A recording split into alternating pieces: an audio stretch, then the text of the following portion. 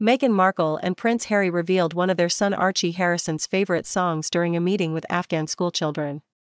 Meghan and Harry spent time with Afghan schoolchildren on Thursday, as they visited Task Force Liberty at the Joint Base McGuire-Dix-Lake in New Jersey.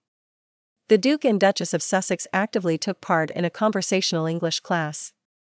During their time with the children, they used markers to teach them the words for color and help the pupils practice their English, listening to them saying sentences such as "nice to meet you." Moreover, Meghan and Harry led a rendition of the song Heads, Shoulders, Knees and Toes. Speaking to the schoolchildren, they shared this song as one of their son's favorites as well, a spokesperson for the Sussexes said. Speaking about their day at the base, the Duke and Duchess of Sussex's representative also said they asked staff about common terms in Dari and left every interaction with children and adults alike saying Tashakar, which means thank you. Archie celebrated his second birthday in May, a month before the couple welcomed their daughter Lilibet Lily Diana. The family of four lives in Montecito, Santa Barbara, where the Sussexes moved during the summer of 2020. This isn't the first time Meghan and Harry share a few details about their son.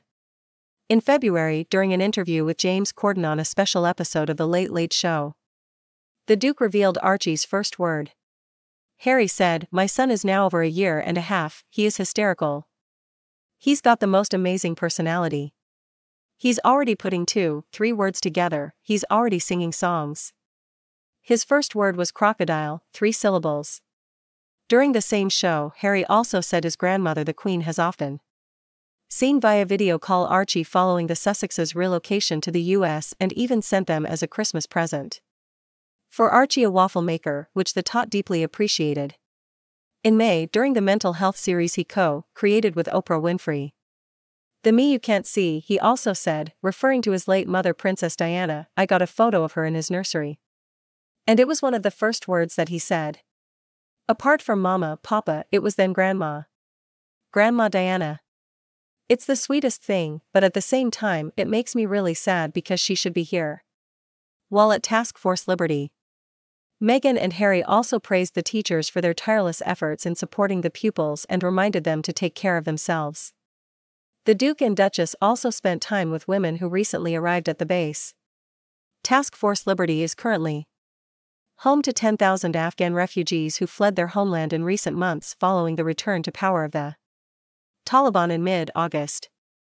They are being provided temporary housing, medical screening and education by the U.S. Department of Defense. Earlier this week, it was reported Meghan and Harry had hosted a lunch for some of the military personnel and their family living at the air base in Burlington County.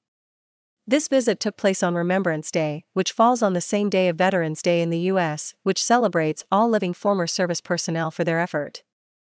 A spokesperson for Meghan and Harry said the couple met with members of all 6 branches of the U.S. military during their visit. Their chats, the representative added, were focused on topics close to the Sussexes' heart, mental health and the importance of community. Harry marked this visit saying, "As we honor and reflect on Remembrance Day in the UK, which shares a date with Veterans Day here in the US. My hope is for all of us to continue to support the well-being and recognize the value of our troops, veterans and the entire military and service family. We and they are better for it."